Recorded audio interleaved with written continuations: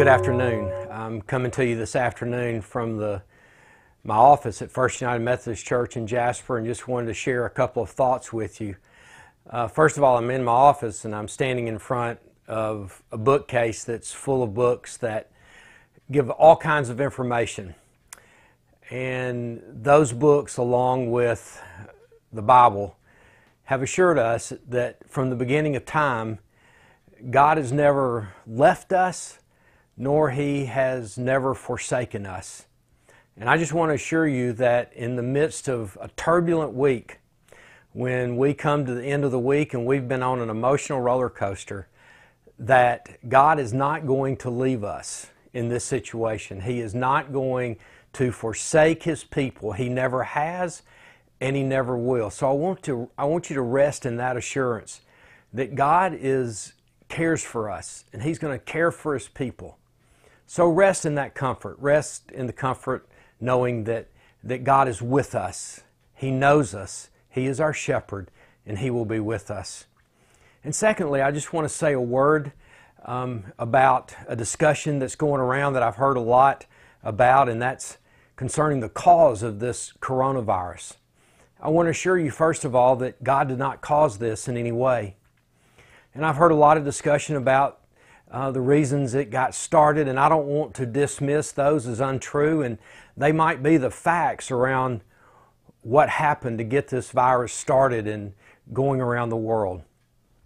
But I want to remind you of something, that since the beginning of time, since creation, God has anointed, He has ordained, and He has blessed the space in which we gather.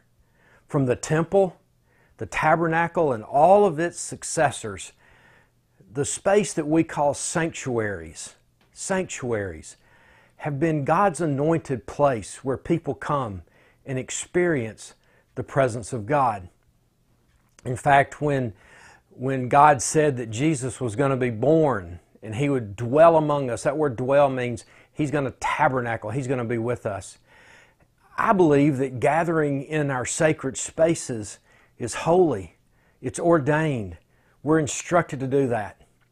And here's what I believe.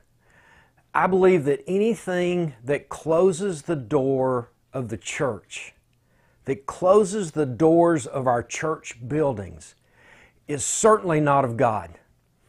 And I just want to say very assuredly that it's of Satan. It's evil. Whatever closes the door of our churches so that we cannot gather any longer is of Satan. And we need to come against that.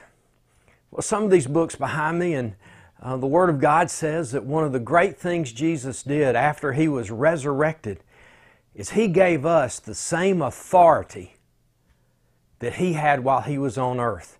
He came to tabernacle with us. Then when He left this earth, He gave us the very same authority that He has, which means we have authority to cast out demons. We have the authority to heal the sick through Him. We also have the authority in His name to call down what is evil, to call down Satan.